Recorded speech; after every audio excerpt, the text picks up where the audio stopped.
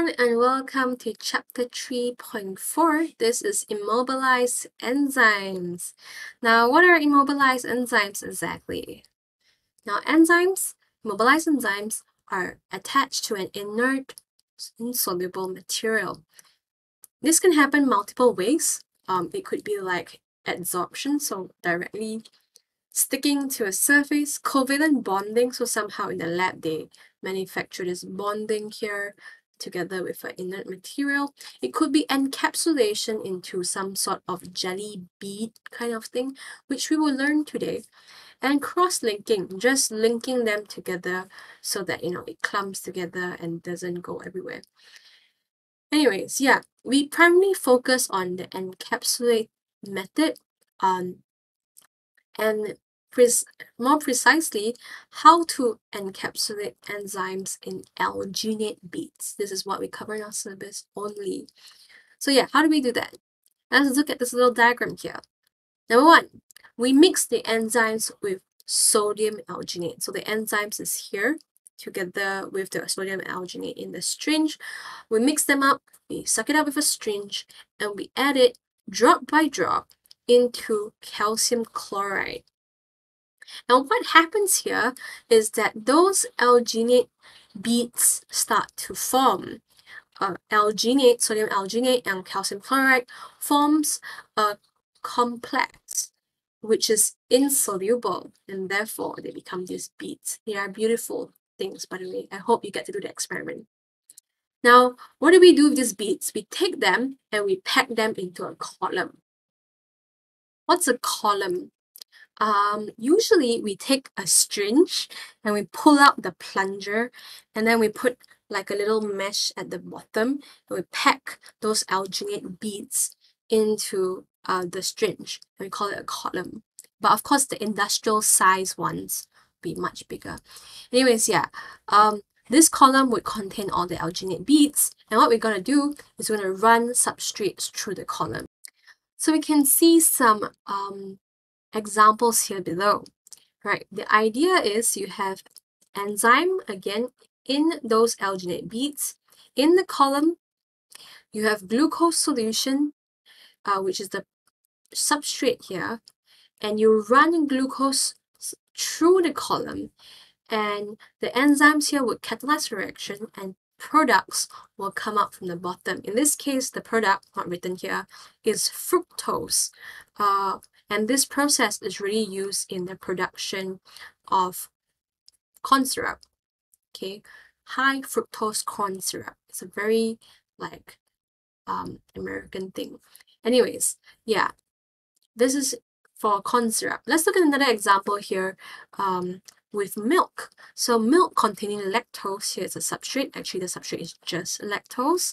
And the enzyme used here is a lactase. It's immobilized in these alginate beads.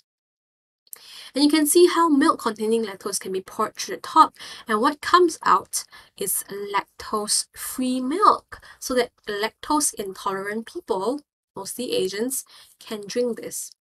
Now, although the ideal situation is that we will get 100% yield, so 100% lactose-free milk, but this is actually quite impossible, right? This is not very possible at all.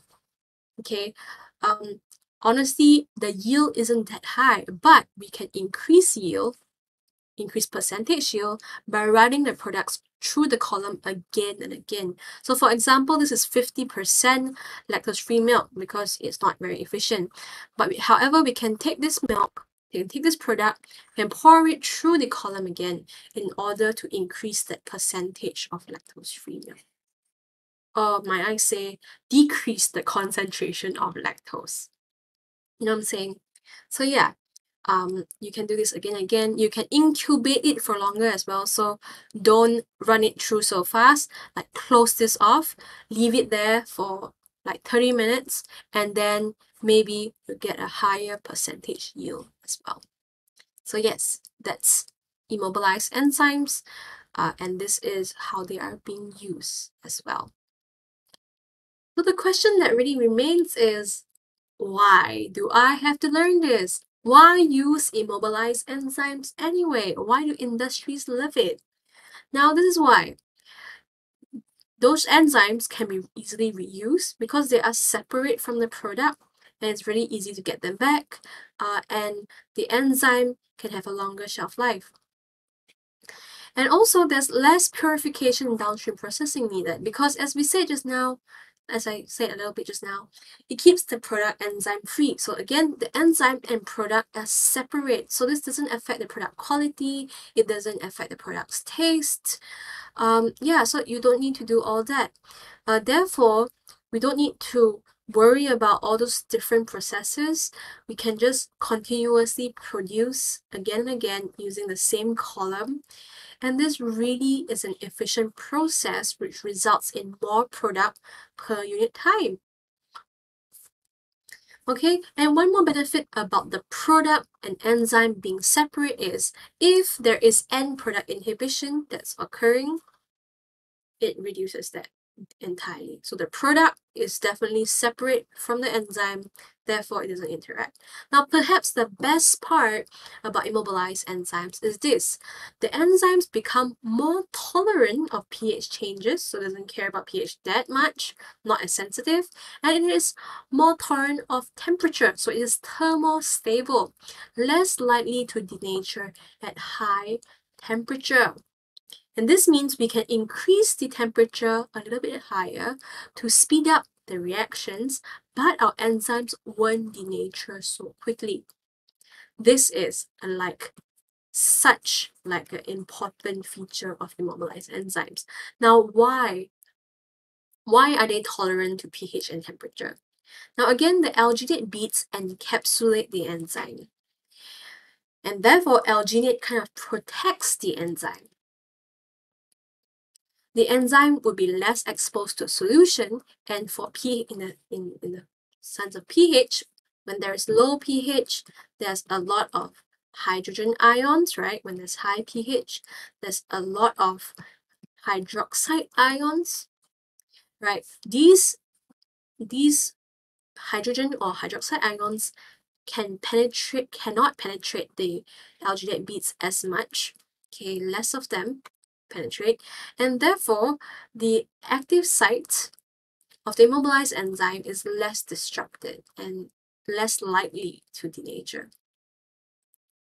The 3D structure of the enzyme is also stabilized because of the way the alginate holds onto it, and therefore at high temperature, hydrogen bonds will vibrate less, and therefore fewer bonds break, and therefore active site is again less likely to change shape and less denaturation occurs. You can see this in this cute graph over here.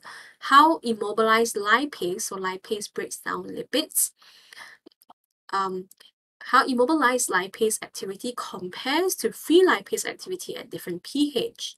Now, at pH 7, we can see that it's the optimum pH for free lipase, but we can see how immobilized lipase has a higher activity at every single pH, and its optimum is a wider range because it is simply more stable. Yeah, so yeah, that is why immobilized enzymes are great. And that is the end of the chapter. Now, just a reminder to look at the chapter outline to figure out what is in the chapter and what you should be learning. And there's always useful videos right at the end of each slideshow I made. So yeah, that's all. That's all we're gonna be talking about for enzymes. Bye bye.